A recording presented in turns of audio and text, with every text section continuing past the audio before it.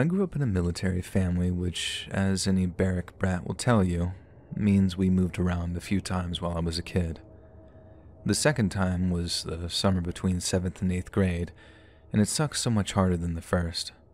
I guess things are easier when you're in single-digit ages, but at that age, moving away from all my friends hit me that much harder.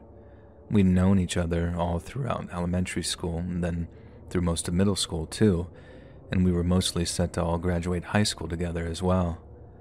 So as you can probably guess, moving across the country and having to start all over again was not my idea of a fun summer. When it finally came time to starting school, I didn't know anyone, while everyone else had known each other for 2 years.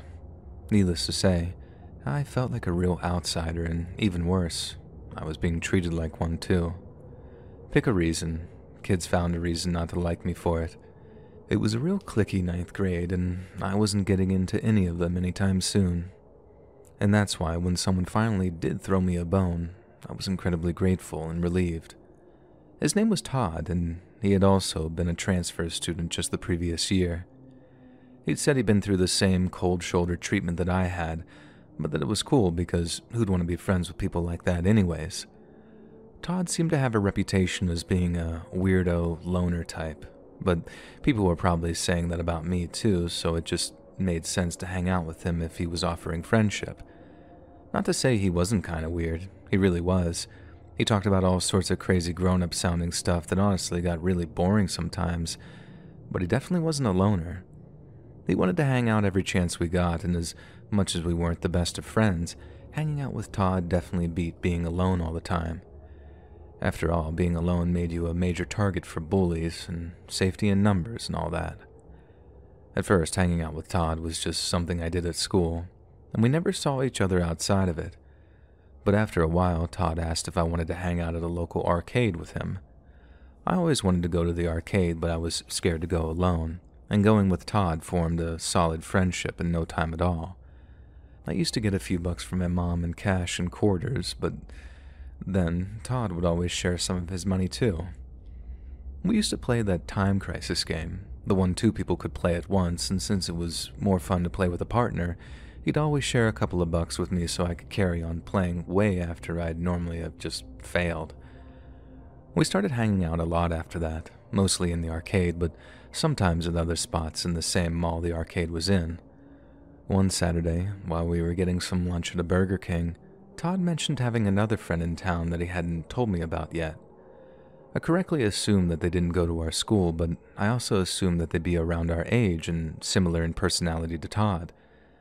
But then the more I talked to Todd about his friend, the more he sounded kind of off. And then he mentioned how his friend would give him a ride places, and I was like, how old is this kid? Todd's friend wasn't a kid at all. He was 28. At least Todd thought so. And he had his own house somehow. Not his mom and dad's place where he lived in the basement or whatever, he had his own place. I asked why a guy in his 20s, late 20s, wanted to hang out with a couple of 13-year-old kids, and Todd just told me something along the lines of, I don't know, he's just cool, I guess. Todd then made me promise not to tell anyone what he was about to tell me, and when I did, he leaned across the table and said, he'll give us beer. I'd never really thought about drinking or something or anything like that before, but when I asked Todd, he told me beer was just about the best thing a person could drink. He said it tasted a little funny at first, but then the more you drank, the better you feel. I knew my dad and uncle enjoyed a few beers whenever he was over, and they'd always seem to laugh a lot whenever they drank, so why not try it for ourselves? The following weekend, we agreed to meet up at the mall before heading over to this guy's place. His name was Matt. Looking back on it, I don't think I really believed Todd had an older friend like that, especially one who'd risk getting into trouble with the law by giving kids like us beer. But the only way to know if he was lying or not would be to agree to see it for myself. Again, Todd makes me promise to keep the whole thing a secret, but once we met up at the mall, he almost immediately walks me out to a bus stop and we catch the first one that comes along. Todd seemed really excited to introduce me to Matt, and as much as there was still a chance that it was all just a bunch of nonsense, it was looking more and more likely by the second. We get off this bus in this endless, identical-looking suburban sprawl of sorts, walk a few minutes, and then we come to this one sketchy-looking house. Or rather, it wasn't sketchy-looking so much as it just looked like kind of crummy and not as well looked after as the other houses. We walked up the driveway, rang the doorbell, then this guy answers the door. Todd says, "Hey Matt, this is the kid I was telling you about." I didn't say anything, but I was kind of amazed. Like I said, I actually thought that he just made this whole thing up, or at the very least, exaggerated his friendship with the guy. But nope, he'd been telling the truth the whole time, and he proved it when he casually asked Matt for a beer for me and him, and Matt said sure. We went and sat on the couch in front of the TV, and I remember there being some baseball highlights on or something.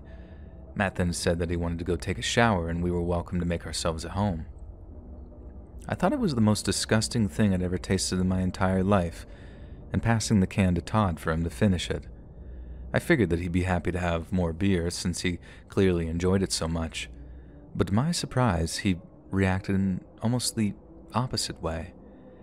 He seemed disappointed I didn't like it and kept pushing me to give it another try and push past the initial bad taste.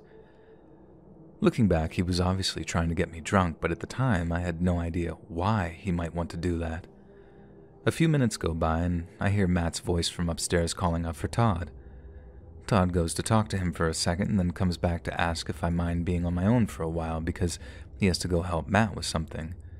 I told him it was fine, but that I might just leave if it was all the same to him. I told him the beer had made me feel like I was going to barf, but really I was just getting really bad vibes and I wanted to go home. Matt asked me to stay, then begged me to stay, and I knew something was wrong from the way he was acting. It took me a while, but I managed to get back home by taking buses across town, and when I did, I told my dad about what had happened at Matt's house. I remember choking up and almost crying because I didn't know how to communicate it, but something was very wrong in that place, I just didn't know what. I knew it had something to do with the beers, and I knew it was wrong for us to have been given them. So much as it had made me feel like a tattletale, I told my dad where the house was, and we drove over there. Once he was sure of the house, we drive to the nearest payphone and just call the cops, then drive back to the house to watch what had happened. Dad wanted to watch the guy getting busted, and I needed to be there to point him out, so we drove back. The cops arrive, they knock on the door, and I kid you not, no one answers. One of the cops then peers through a crack in one of the curtains, then they both run around back while screaming, "Police! Police! Stop what you're doing!" I don't know what was going on there, but I didn't see Todd at school anymore. In fact, I didn't see him ever again, and I think it truly had something to do with what Matt was doing, and the fact that he was now going to jail for a long, long time.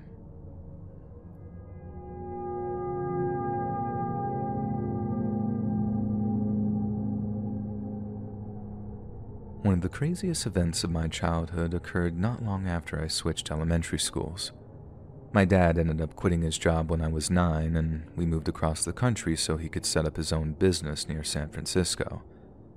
Obviously, this meant that I'd be starting at a brand new 3rd grade class, and let me tell you, I was not fond on the idea. I've always been an introverted kind of guy, and my one prevailing memory of childhood is being painfully shy around new people and places. Making friends didn't come as naturally to me as it did to some other kids, so the idea of having to start all over again was something I remember dreading. Anyway, cut to me in this new 3rd grade class, full of boisterous 8 and 9-year-olds who have known each other for years by that point. I remember feeling tense, like anything I did was going to cause everyone to burst out laughing at me because I'd broken some unknowable taboo to them. I spoke to almost no one, tried to remain totally invisible, and waited until the opportunity arose to try and make some friends. Then one day, during an indoor recess, this group of 3 boys decides to start doing karate on the lid of a bug jar.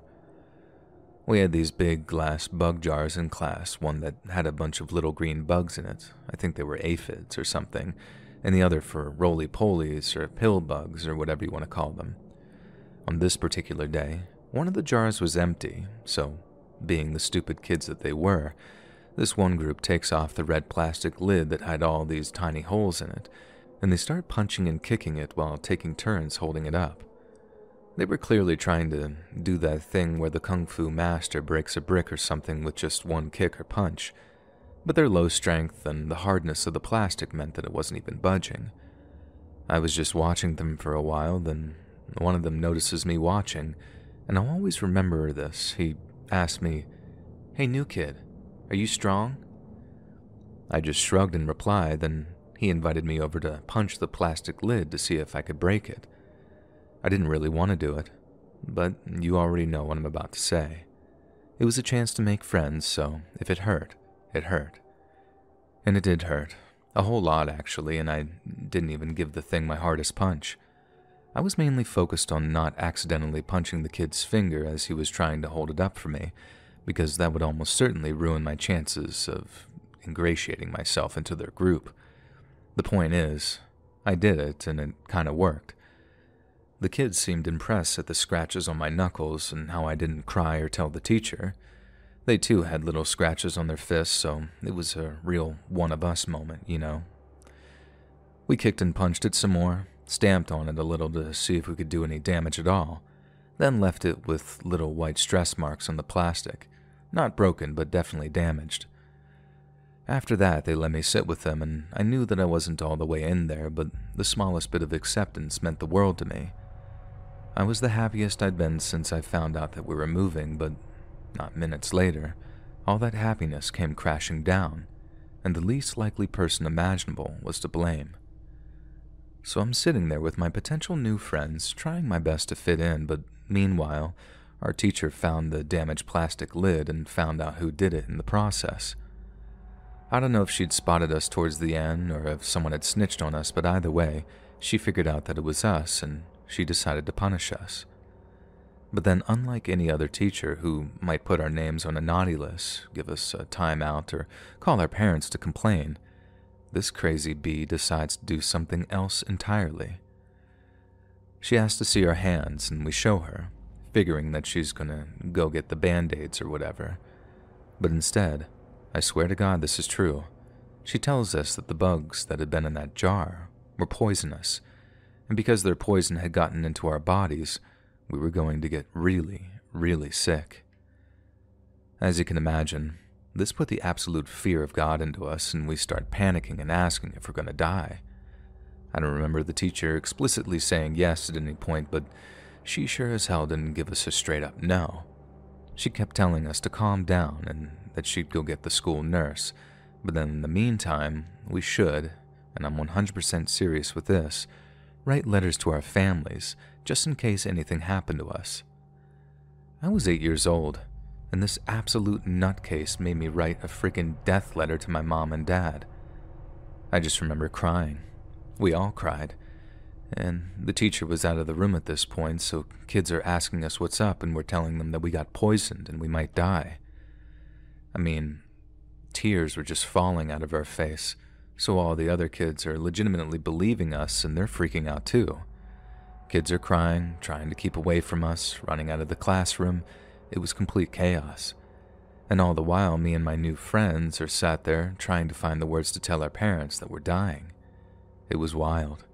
And because it happened so long ago, it kind of feels like it happened to someone else. But it did happen, and as you can probably guess, there was some pretty serious consequences. I remember that we were taken to the principal's office where the vice principal calmed us down, gave us some lollipops, and told us that we weren't going to die. In fact, we weren't even going to get sick at all, and she was going to get us band-aids for our cuts and scratches. Next thing I know, our parents started arriving to take us home, and I remember my dad being really mad about something. I thought he was just mad at me, and I kept telling my parents that I was sorry, but I'll never ever forget this part as long as I live. We're in the car and my dad looks back at me, because he's got his eyes on the road, and he's like, "Listen, buddy, we're not mad at you. We're mad at your teacher. She told you a lie today, and we're very mad about it, okay?" I didn't feel much better, so much as I just felt confused, and after the confusion went away, I got really mad myself. It'll surprise absolutely no one that the next day that regular teacher of ours had been replaced by a substitute who was replaced by a permanent teacher in turn by the end of the year. I don't know what happened to that old teacher, but I guess that she ended up moving to another town to get a job someplace else. The whole thing was quite a big scandal from what I've heard, so I wouldn't be surprised if she got hounded out of town for scaring people's kids. Now, it's definitely not the scariest story that you've ever been sent. Like, my life wasn't in danger or anything like that, but to think a teacher would scare a kid like that, that's pretty creepy, if you ask me.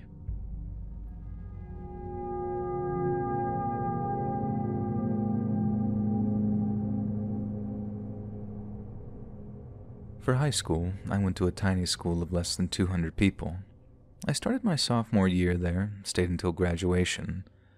One day we were in band class, which was a small gym building that had been converted so that the rehearsal room was built into it. We couldn't hear the intercom system over the instruments, but my brother got a text from a friend saying, "We're in lockdown. Why are you guys still playing?" The teacher assured us that it was a drill and told us to practice like normal. Minutes later, someone else gets basically the same text, so we start getting scared and taking things more serious.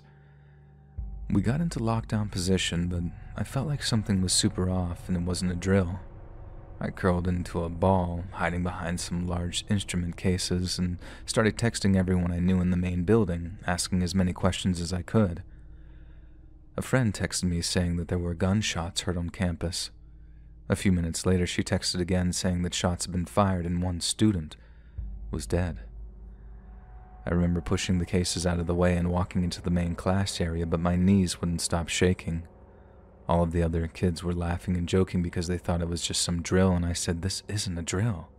Gunshots were fired and someone's gone." And it got really quiet. I crawled back behind the instrument cases and texted everyone I knew, telling them that I loved them and I was so sorry if I never got to see them again. I was texting my now fiancé, telling him that I loved him. I'd never felt fear like that before, and I never felt anything like it since. I was covering my mouth with my sleeve, preparing myself to hear the gunshots and the sounds of my classmates being taken out, telling myself that even if I heard screams, I had to be quiet so that they wouldn't find me. Eventually, the lockdown was over and cops busted into the room. They made us dump out our backpacks and take off our jackets and shoes, and then we were escorted out onto buses by officers with these huge guns. We later found out that it was a student who I had just had class with that had taken their own lives in the boys' bathroom, and he was only 14. The guilt I experienced afterwards, knowing that if it had been worse, that my classmates would have died while I was cowering in a closet, really messed with me.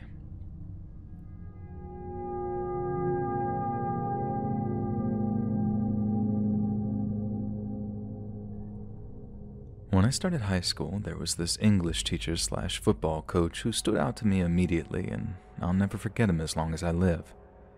He was a Vietnam vet, combat medic, big guy too, and said that he was good at it because he was big and strong enough to carry almost anyone in his platoon. He seemed invincible, and we were all kind of scared at him at first, but then realized that he was just a big teddy bear, and he fast became our favorite teacher. Everyone at school knew that he was a Vietnam vet, as he mentioned it in passing sometimes, but not in great detail until we were in a few weeks into the semester. I can't quite remember how it came up, but we started talking about the war, and someone asked our teacher what it was like. I remember he leaned back into his chair and just sort of looked at the kid, and then at the rest of us in the class and asked us, "Do you really want to hear this?" There were a few muted yeses from around the room, and a few other kids just sort of nodded. He goes on to tell us some super gory story about holding some poor soldier's brains in or something. That sort of thing probably happened, but he wasn't about to share it with a bunch of 14-year-olds. Instead, he just told us how unfair war was. You could follow all the rules, be the best soldier you could be, with the shiniest boots and cleanest rifle, and you could still end up dead. It was just random, chaotic. You saw men become the worst versions of themselves, and sometimes they died for exactly nothing. It wasn't so much what he was saying as the way he was saying it. We all watched this big football coach of a man literally shrink before our eyes, less resigned and more like hopeless. There was nothing undoing it all. It was something that he just had to live with. When the bell rang, he composed himself and told us to have a good day. We left, and he never spoke of it again. I never stood for the Pledge of Allegiance in high school. I don't hate on America or anything, I just thought it was kind of lame, but I did in his class. That flag was not cheap cloth, and those words were not hollow phrases to him, so out of respect for the people he tried to save, I stood and did the thing. I still think about him sometimes, and I wonder if he's still around. I hope he is. He deserves to have a very long and happy life for some of the stuff that he's clearly been through.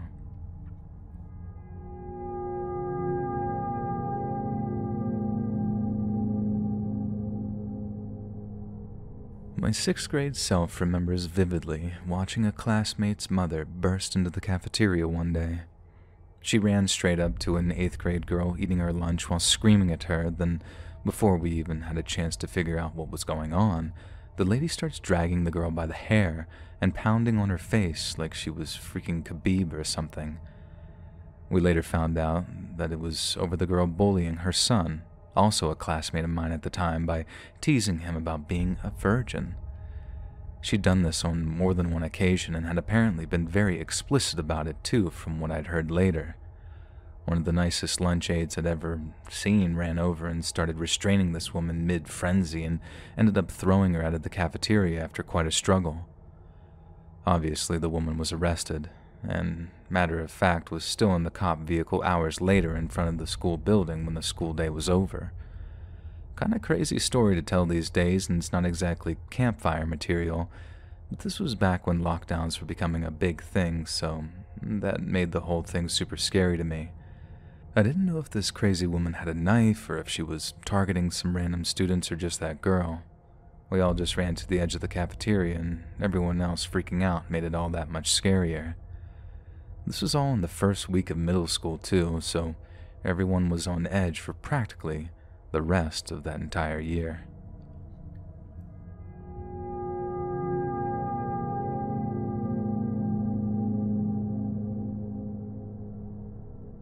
When I was 10, there was this boy who had a crush on me, and not just a boy. This kid was a complete and utter psycho. He'd been transferred from another school district for violent behavior. Not just a school, a whole district of schools, so as you can imagine, I didn't exactly do a cartwheel when I found out that he liked me. At first, he wasn't strictly bad to me, but he couldn't get over the fact that I didn't want anything to do with him.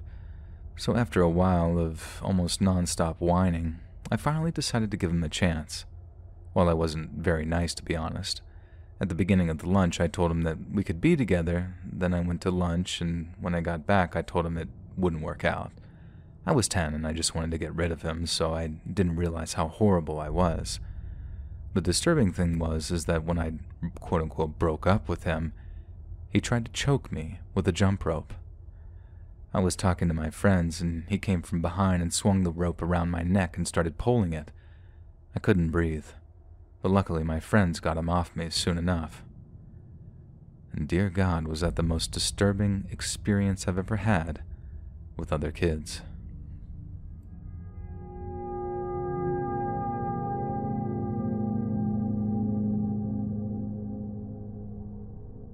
I used to drive a school bus for a living. I get this new kid on the bus, and he's 7. His first ride, he grabs a girl that was getting off the bus from behind and pretends to cut her throat with his finger. Instant front seat, instant ride up. I talk to the principal about it. He tells me, boys will be boys. And the third day of this kid riding the bus, he finger gunned several students in the back of the head, execution style. Not in a fun way either, in a real angry, clearly hateful way. That was a big write-up this time, and again, I take it to the principal. Keep him up front if you need to, he's probably just playing around. I get jealous when I hear about school bus cameras these days. Very jealous. You see, the next day, he does the exact same thing, but this time, the principal very dismissively tells me to just drop it, like it was me who was at fault. I wrote up the kid and the mother-effing principal. This is when the proverbial crap hit the fan. I get pulled up in front of the district transport director, as in my boss's boss's boss. I'm warned that I could lose my job if I escalated things, but I was ready to lose it. I wouldn't be able to say I told you so if he pulled out a real gun one morning, you know? And long story short, there's a compromise. The kid rides the bus, but so does the principal. The first morning he's on there, sat next to the kid asks him, "What do you look like on your insides?" They're really close. I hear every word. The principal starts trying to teach the kid biology or something, and the kid doesn't want to hear it. He just wants to know if the principal looked the same on the inside as his hamster did. I'm not even joking. I did everything I could not to slam on the brakes or take my eyes off the road to give the principal a great big, "I told you so, you mother effer" kind of look. The social worker ends up paying the mom a visit, and she had a breakdown and says she can't handle it anymore. I know it seems like an understatement at this point, but the kid had problems. Big problems, and problems our teachers wouldn't be able to fix. I know he ended up getting transferred to some behavioral school someplace, not sure where. I hope they zapped the bat out of him there, because the thought of all that hate in a grown man, it just gives me the heebie-jeebies.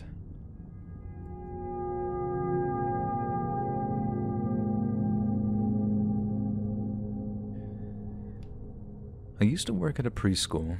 We had this kid, we'll call him Billy. He was a nice kid, wouldn't hurt a fly, always thinking of others. And then we get this new kid in the group, we'll call him Bobby. Bobby also seems like a nice kid, but he's painfully shy. Billy being Billy, he goes over to befriend Bobby and show him around. They become fast friends, and they start playing together. Bobby's mom comes to pick her up, and we're happy to tell her that he's made a friend. Bobby's mom doesn't seem very interested, but whatever. The next day, Billy and Bobby are playing again.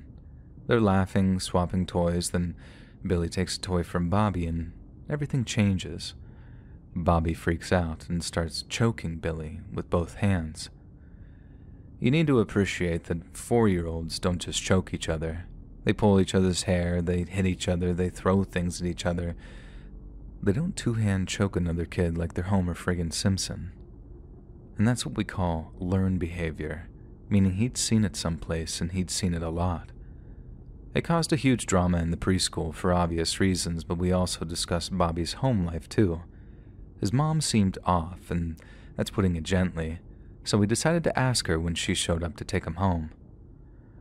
Her first reaction was, "What did he say?"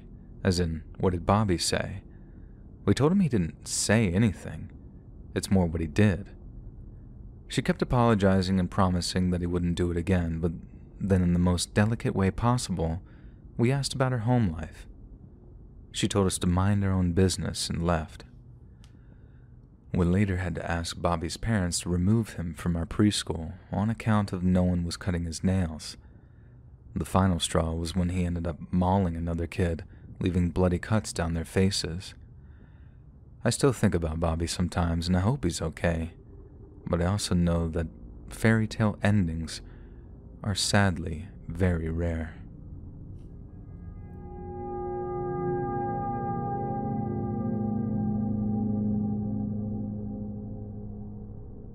I used to go to work at a high school with a severe bullying problem. So severe, 2 psychologists from Stanford came to study it for a semester. It was ingrained and endemic. The worst thing I had first-hand experience with was the case of a 15-year-old boy who transferred from a different school right around the start of spring semester. He'd been getting bullied mercilessly, and we knew that he was an at-risk student, so we tried to do the best we could for him. We suspended one of our main culprits and gave another a bunch of detentions to keep him out of the way during opportune times, but we couldn't stop everyone. The new kid just wasn't ready for it, and the kids at our school showed him no mercy at all. He cracked in about a week. The Monday after he first started, he waits until everyone is in the cafeteria, then walks in, puts on what looked like a very wet jacket, and then set himself on fire. It wasn't water. It was white spirit. My coworkers found the bottle outside the cafeteria afterwards. One of the cafeteria ladies rushed in with a fire extinguisher really quick, and I think he only burned for about a matter of seconds, and I remember thinking that he might be okay, but he was not okay. The jacket had melted into his skin, meaning the burns were way worse than they might have been if he'd used a different kind of jacket. I figured he'd pull through, but he died the next morning.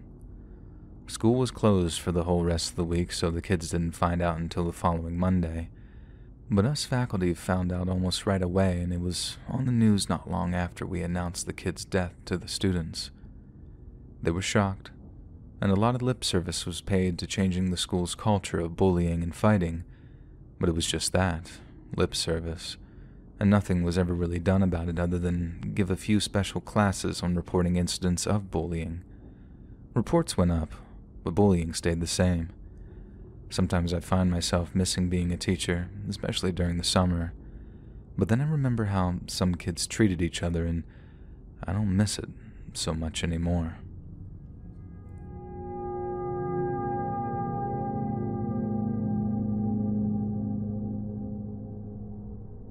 I used to teach in the inner city. I lasted a year in my first job, then moved someplace else. The kids in my new school made the kids at the old place look like angels in comparison. I had a kid who had some serious anger management issues. She'd cuss me out, threaten me. She was a constant problem. She actually wrote me a note this one time and just left it on my desk. It said that she wanted to slit my throat and how it'd be worth going to jail for. I was told by administration that since she's being treated for ongoing behavioral problems that I should be patient with her. So I was. Everyone was. Until we found her in a fit of rage, strangling her mother and smashing her mother's face into the steering wheel of her car one day after school. And that's what it took to get rid of her. Viciously assaulting her own mother on camera. And if she was able to turn on her own mom like that, I think she was more than capable of making good on her threats to me. Another student was desperate for cash that one of my fellow teachers found herself at knife point in her own classroom. The kid took her purse, phone, and keys, and the cops chased the kid down, but he wrecked her car and almost ended his own life in the process. But so much for zero tolerance policy. He was suspended for a month, then was sat back in row 2 of the classroom once he recovered. I couldn't believe my eyes when I saw that he'd come back that first time. I thought that there must have been some kind of mistake, but there was no mistake. I noped out of that school district and that career after that.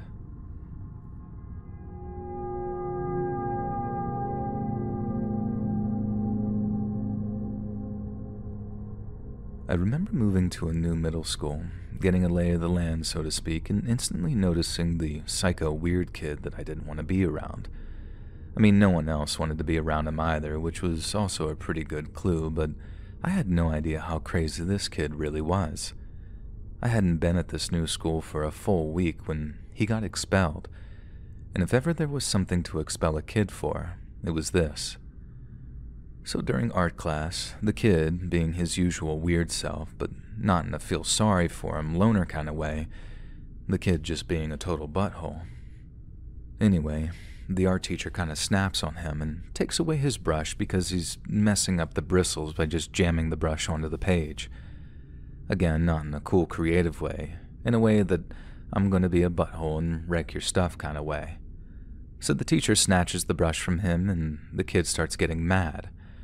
He shouts something at the teacher, and the teacher shouts something back, and then the weird kid curses at her, something pretty harsh too. The teacher responds pretty calm at first and just starts clearing their desk while telling him, you're done, over and over again. She's clearly stressed out, but she's keeping it together, even with the whole class watching her. But then, the weird kid gets up and stomps off towards the classroom door. We think he's leaving, but he doesn't. Instead, he takes a turn towards the teacher's desk and grabs a pair of scissors. Big scissors, sharp scissors. There was this audible intake of breath from the whole class as he picked them up, thinking that he was about to charge and start stabbing. But instead, He opens up the scissors so they're almost like a throwing star or something and then just hurls them at the teacher from across the room. The throw is wildly off, and the scissors strike a girl in the face while flying through the air. I just remember how there was no blood at first. This girl's cheek was just split open, like you could see all the pink flesh underneath, but for a good few seconds there was no blood. Then suddenly, there was a lot of it, way more than I'd ever seen in my entire life, and when the girl saw it on her hands and skirt, she just passed out. The teacher cleared the classroom, the school was put into lockdown, and the cops showed up, then EMTs. It's a scenario a lot of you are depressingly familiar with, and we never saw that weird kid again. The girl was okay, just ended up with some pretty cool scar on her cheek, I guess. I mean, the memory of the whole thing must have been pretty traumatic, but it could have been way worse if those scissors had hit her someplace else.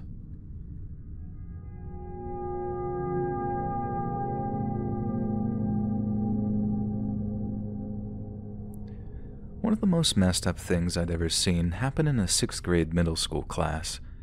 I just moved to this new town, so I had no friends for the first couple of weeks, and I just sort of kept to myself in this class full of absolute lunatics. I mean it, too. These kids were nuts. I don't know if it's just because we moved to a crazy town or if there was something in the water, but these kids were absolutely nuts. Worst thing any of them ever did was maybe a week or two after I started in that middle school. This kid was messing around with scissors, like those safety scissors, though putting them to his nose and chin and ears, being like, wouldn't it be crazy if I cut them off right now? The kid's just fishing for attention, and that wasn't even the kind of thing that would normally warrant an audience in that class, so people just shrugged it off and didn't pay him any mind. Then right as he puts the very tip of his tongue to the safety scissors, like right on the blade, this other kid leans in and just claps down on his hand. Looking back on it, most of his tongue probably slipped out of the scissors thanks to the little plastic safety guard, but it must have gotten caught right at the tip because the next second, snip. The next thing I remember, there was just blood pouring out of this kid's mouth, and he was letting out this just absolute nightmare of a scream. A scream is different depending on the shape of your mouth, and I guess that kind of goes without saying, but just try it. Stick your tongue out, completely out, and just make a noise. See how much different it sounds. Well, imagine a scream in that same tone with blood pouring out of what used to be the tip of your tongue. So that image and that sound was literally playing out in my nightmares over and over for months afterwards. Moving to a new school is hard at the best of times, but you add a little PTSD into the mix and I wouldn't be surprised if I had a few gray hairs by the time I started 7th grade.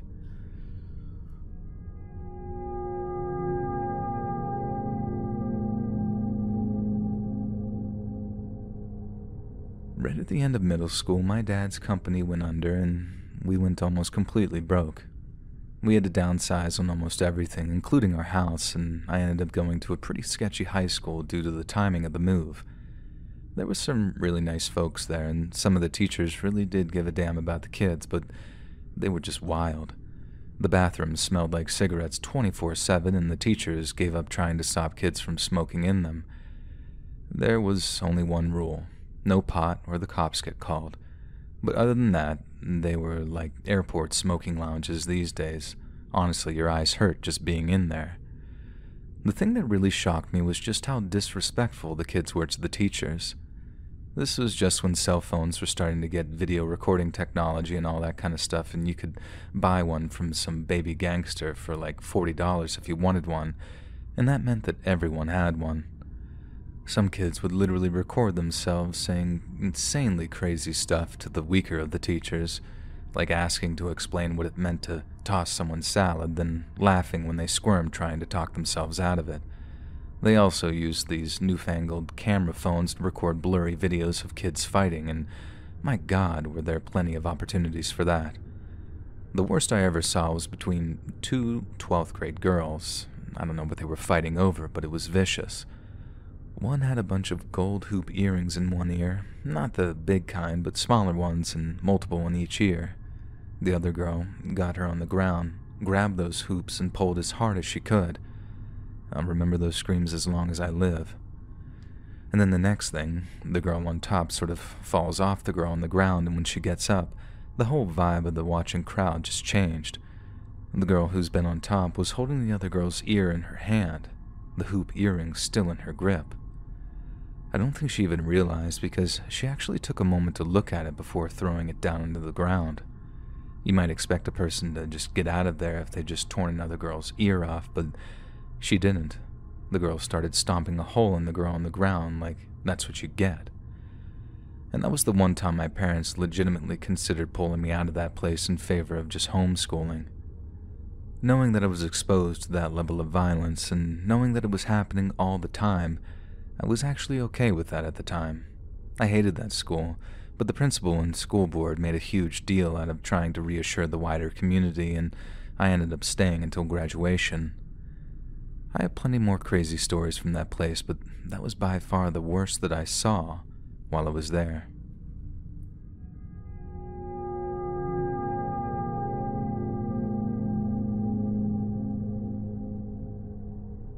One of the most traumatic memories of my childhood was starting fresh at this new elementary school. I was desperate to make new friends, and there was this other fairly new girl there too, so naturally we just kind of gravitated towards one another. For the next few days, we sat together, had lunch together, and we went almost everywhere together. And then one day, we went to computer lab. We walked in and all the computers were sleeping with their black screens, and everybody sits down at the same time, moves the mouse, and all the screens come to life around at the same time, blinking lights all around the classroom. My friend then looked all panicky for a second. She falls off her chair and then starts shaking with her eyes wide open. It was the most terrifying thing I'd ever seen. I thought she was dying, and when all the teacher did was walk over and hold her, I started to freak out. I started screaming about how someone needed to call 911, but none of the other kids moved. I kept screaming at them to do something, but they all just sat there staring at the teacher and my shaking friend and doing nothing. My brand new best friend, and I was about to watch her die right in front of me, and I just lost it.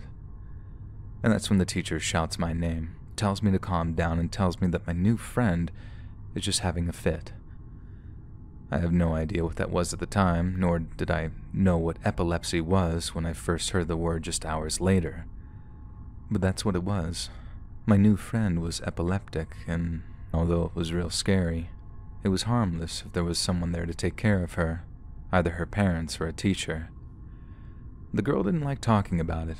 She thought it made her weird and that people wouldn't like her if they knew. But I still liked her. I thought she was the bravest girl in the world, learning to live with something as crazy as that.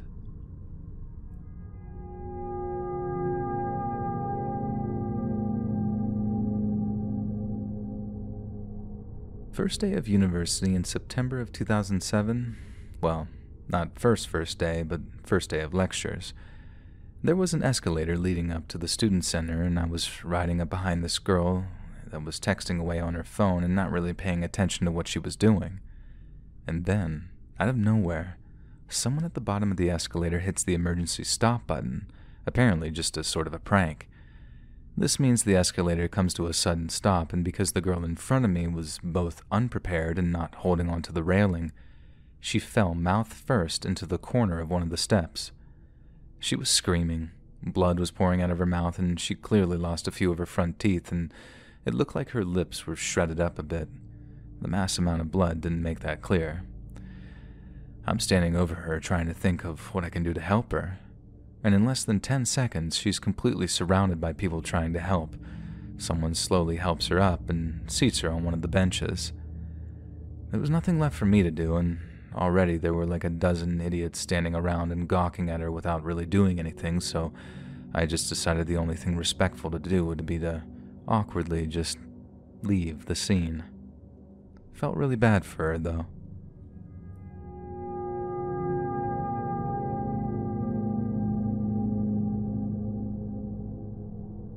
Many years ago, on my first day working in a new elementary school, I saw two first graders playing a game you could roughly call pets. They were taking turns being the pet and the owner, all very innocently at first, But then one kid decides to try and use his scarf as a leash and ties it around the other kid's neck. I didn't see that part and turned around right around the same time the kid was turning blue. And that's the scariest part about working with little kids. They keep almost ending their own lives or their peers, and they never understand just how close to death they really are. It's always the wobbliest toddlers who try and climb furniture too. You can't take your eyes off of them for even a second, or the next thing you'll hear is thud and screaming.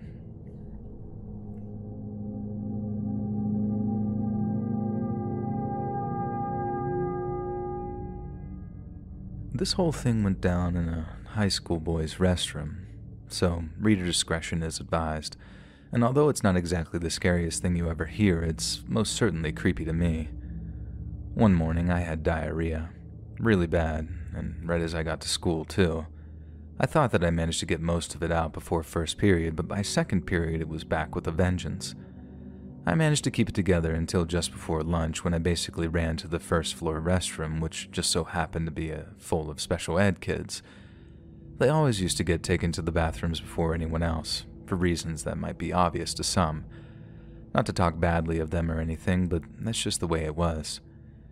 Anyway, I'm kind of terrified to go with these kids around because if my diarrhea makes any noise, they're bound to start laughing and making a big deal out of it, and that's the last thing that I want. I walk into a free stall, then just wait until I hear everyone leaving the bathroom. Then, when it's finally quiet, I drop my pants and go to work. So I was in my stall, doing my thing, thanking God that there's no one around to hear or smell the monstrosity that's coming out of me. And that's when I noticed a slight crack in the stall door. Not a big one, just enough to get a little light through, and how a section seems darker than the rest. And that's when I see it. A single eye staring back at me through the crack in the door. One of the special ed kids had somehow managed to hide from his teacher and stayed in the bathroom, and now he was just standing there, staring at me. As you can imagine, I got a nasty case of stage fright, and any other time I think I'd have just pinched it off and gotten out of there, but I couldn't.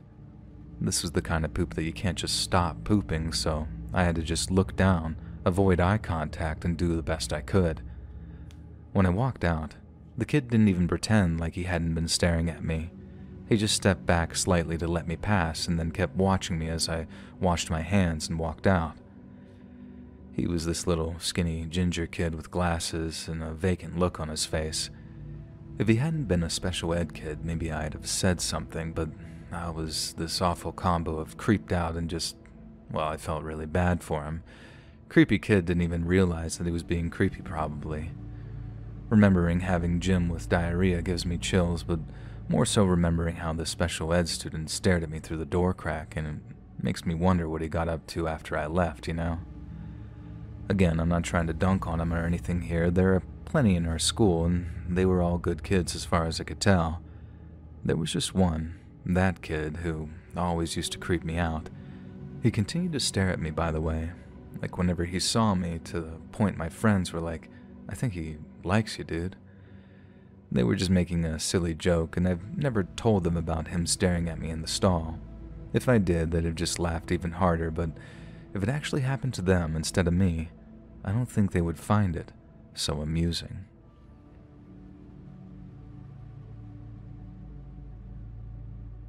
Hey friends, thanks for listening.